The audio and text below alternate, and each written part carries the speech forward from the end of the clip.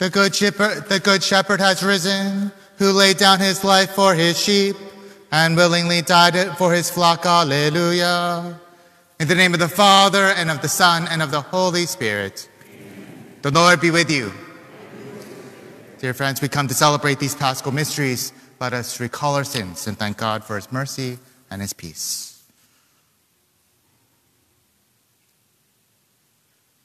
Lord Jesus, your mighty God and Prince of Peace, Lord, have mercy. Lord Jesus, your Son of God and Son of Mary, Christ, have mercy. Lord Jesus, your Word made flesh and splendor of the Father, Lord, have mercy. May Almighty God have mercy on us, forgive us all our sins, and bring us to life everlasting. Let us pray. May your right hand, O Lord, we pray, encompass your family with perpetual help, so that, defended from all wickedness by the resurrection of your only begotten Son, we may make our way by means of your heavenly gifts. Through our Lord Jesus Christ, your Son, who lives and reigns with you in the unity of the Holy Spirit, God, forever and ever.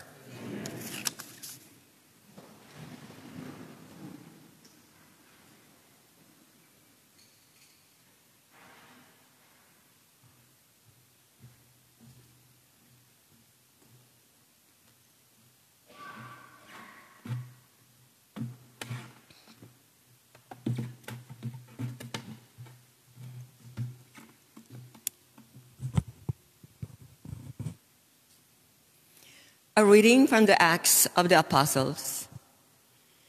There was an attempt in Iconium by both the Gentiles and the Jews, together with their leaders, to attack and stone Paul and Barnabas. They realized it and fled to the Lycaonian cities of Lystra and Derbe and to the surrounding countryside, where they continued to proclaim the good news. At Lystra, there was a crippled man, lame from birth, who had never walked. He listened to Paul speaking, who looked intently at him, saw that he had the faith to be healed, and called out in a loud voice, "Stand up straight on your feet." He jumped up and began to walk about.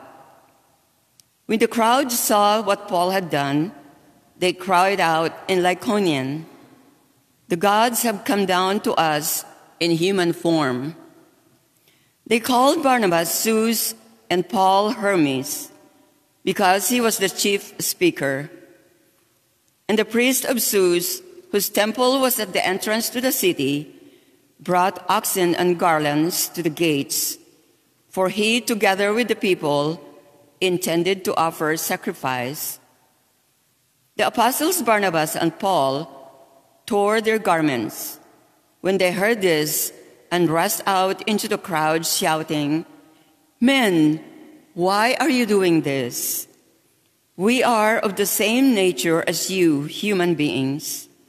We proclaim to you good news, that you should turn from these idols to the living God, who made heaven and earth and sea and all that is in them.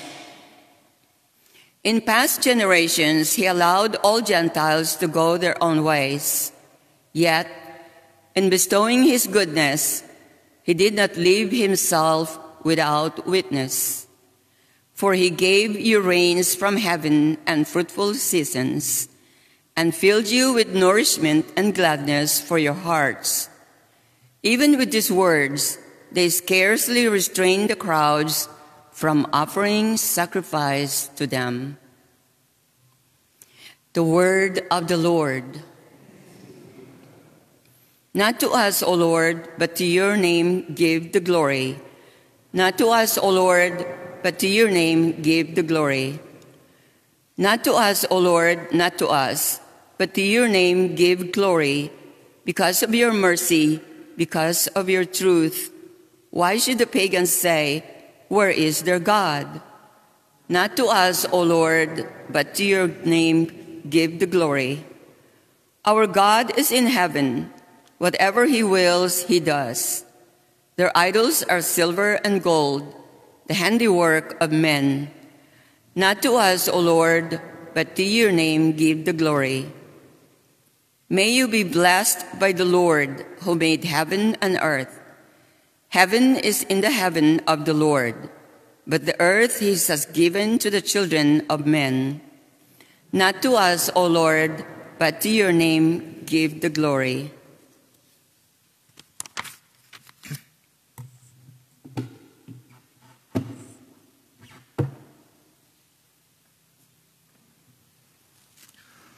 Hallelujah, hallelujah, hallelujah.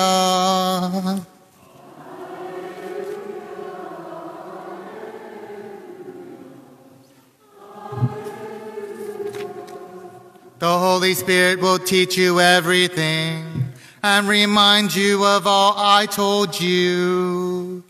Hallelujah, hallelujah. Hallelujah. The Lord be with you. A reading from the Holy Gospel according to John. Jesus said to his disciples, "Whoever has my commandments and observes them is the one who loves me. Whoever loves me will be loved by my Father, and I will love him and reveal myself to him." Judas, not the Iscariot, said to him, "Master, then what happened that you will reveal yourself to us and not to the world?" Jesus answered and said to him, "Whoever loves me will keep my word, and my Father will love him, and we will come to him and make our dwelling with him. Whoever does not love me does not keep my words. Yet the word you hear is not mine, but that the Father who sent me. I have told you this while I am with you. The Advocate, the Holy Spirit, whom the Father will send in my name. He will teach you everything and remind you of all that I told you." The Gospel of the Lord.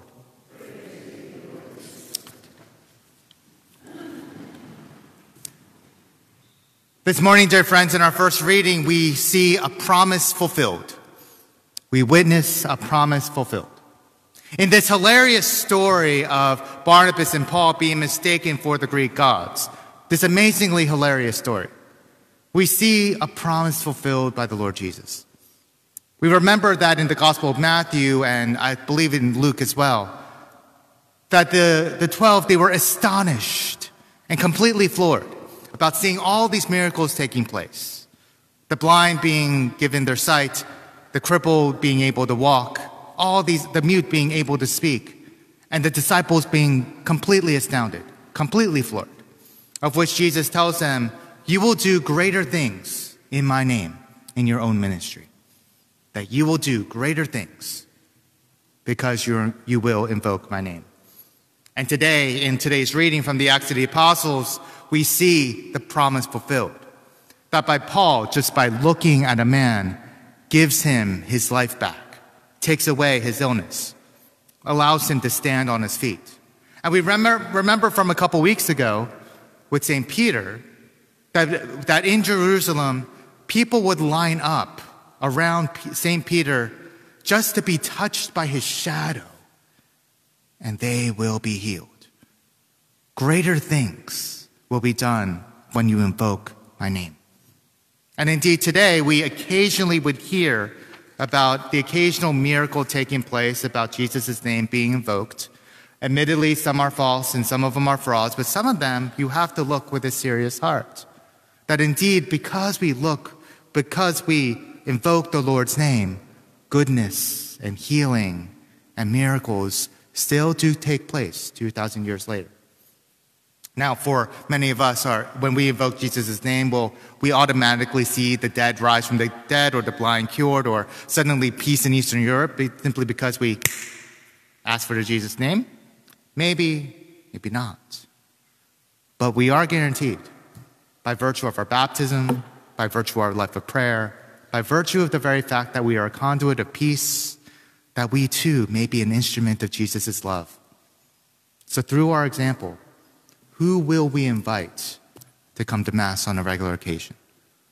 Because of our example, who will we expose to the mercy of our God?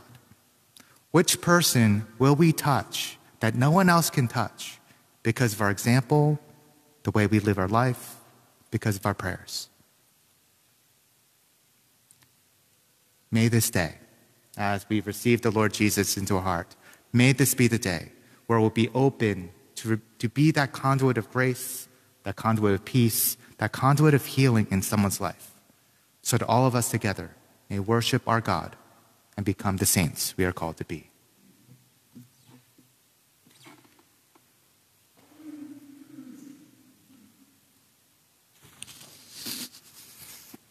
We rise now and offer our prayers to the Lord. We pray for the Church Universal, that all of us, the Church baptized, may be the conduits of the Lord's justice and the Lord's peace in the world. We pray to the Lord.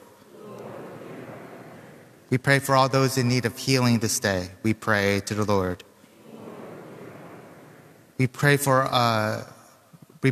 an increase of vocations to religious life, to the priesthood, to the Sisters of Notre Dame, to the Dominican Order, to the Archdiocese. We pray to the Lord.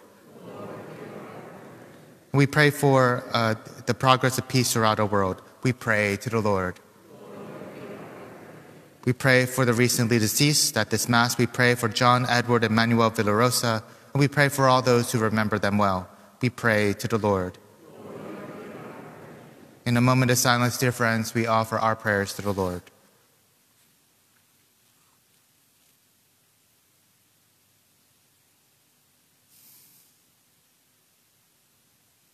We pray to the Lord.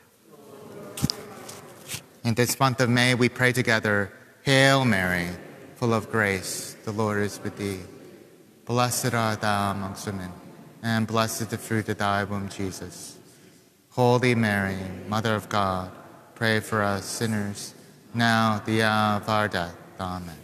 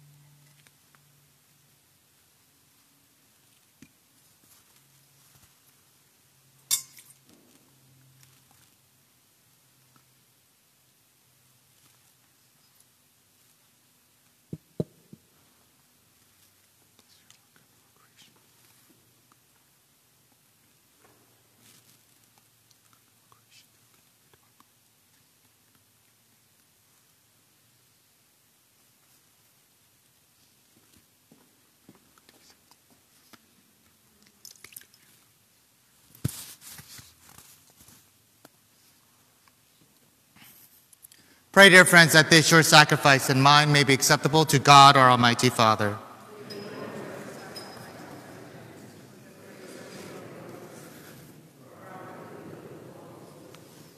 May our prayers rise up to you, O Lord, together with the sacrificial offerings, so that purified by your graciousness, we may be conformed to the mysteries of your mighty love. Through Christ our Lord.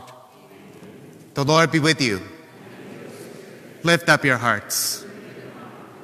Let us give thanks to the Lord our God.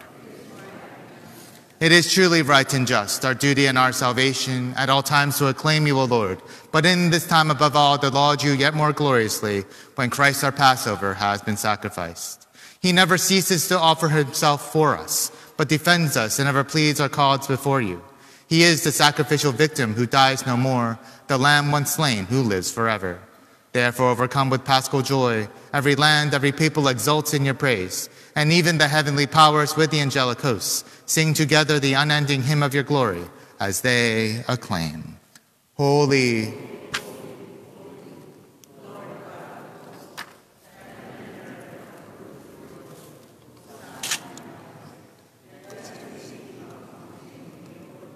Hosanna in the highest.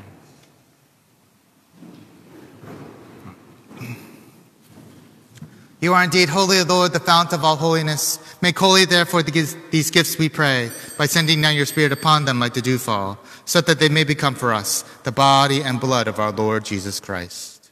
At the time he was betrayed and entered willingly into his passion, he took bread, and giving thanks, broke it and gave it to his disciples, saying, "Take this, all of you, and eat of it, for this is my body, which will be given up for you."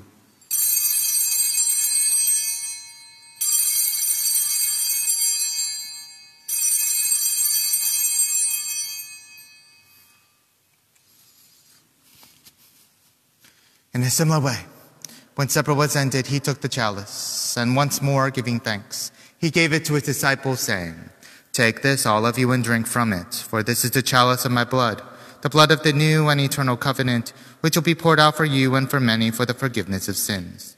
Do this in memory of me."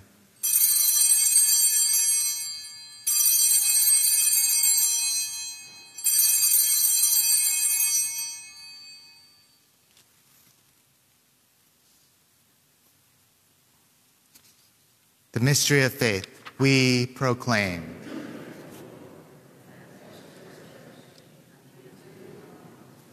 Therefore, as we celebrate the memorial of his death and resurrection, we offer you, Lord, the bread of life and the chalice of salvation, giving thanks that you've thought us worthy to be in your presence and minister to you. Humbly we pray that partaking of the body and blood of Christ, we may be gathered into one by the Holy Spirit. Remember, Lord, your church spread throughout the world and bring her to the fullness of charity, together with Francis our Pope and Jose our Bishop, Alex his assistant, and all the clergy. Remember also our brothers and sisters who have fallen asleep in the hope of the resurrection, and all who have died in your mercy. Welcome them into the light of your face. Have mercy on us all, we pray, that with the Blessed Virgin Mary, the Mother of God, with Blessed Joseph, her spouse, with the blessed apostles and all the saints who have pleased you throughout the ages, we may merit to be co-heirs to eternal life. We praise and glorify you through your Son, Jesus Christ. Through him and with him and in him, O God, Almighty Father, in the unity of the Holy Spirit, all glory and honor is yours forever and ever.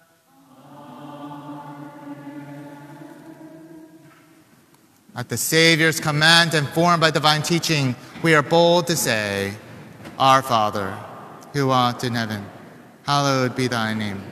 Thy kingdom come, thy will be done, on earth as it is in heaven. Give us this day our daily bread, and forgive us our trespasses, as we forgive those who trespass against us. And lead us not into temptation, but deliver us from evil.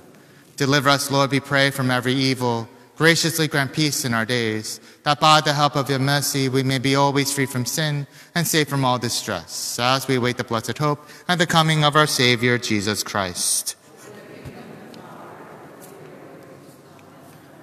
Lord Jesus Christ, who said to your apostles, "Peace I leave you, my peace I give you," look not on our sins, but on the faith of your church, and graciously grant her peace and unity in accordance with your will, who live and reign forever and ever.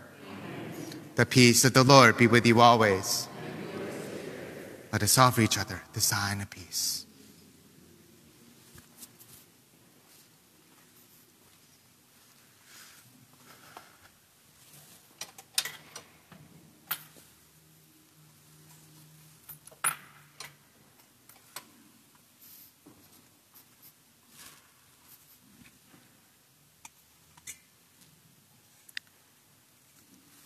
Lamb of God.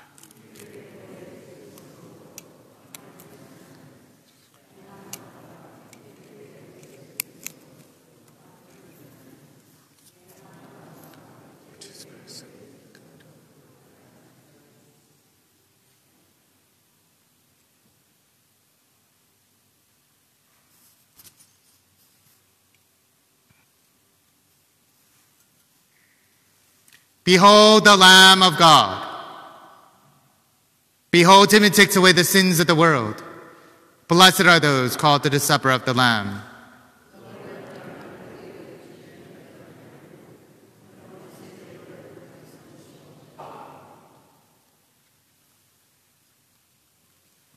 Our act of spiritual communion.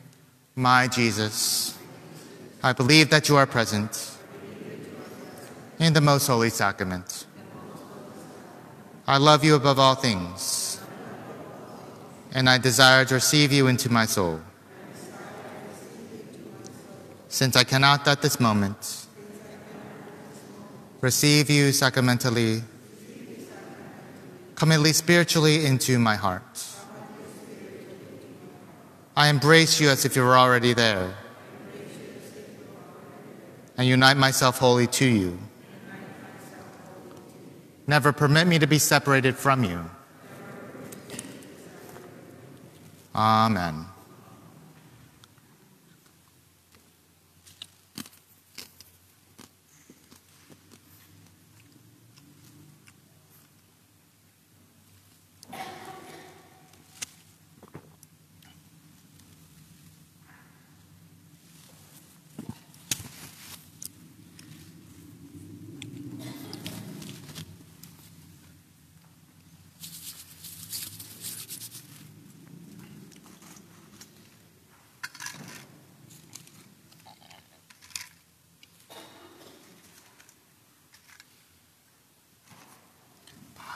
Amen.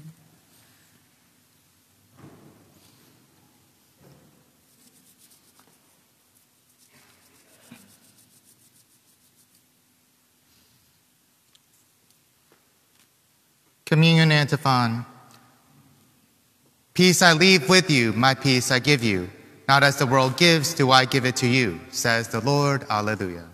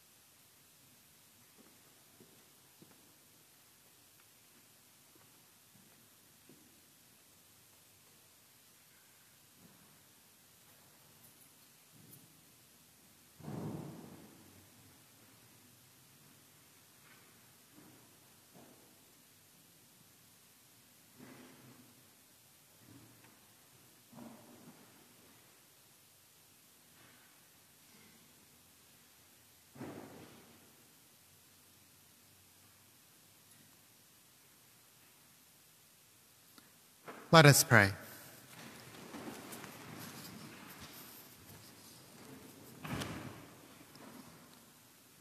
Almighty ever-living God, who restore us to eternal life in the resurrection of Christ, increase in us, we pray, the fruits of this Paschal sacrament, and pour into our hearts the strength of this saving food.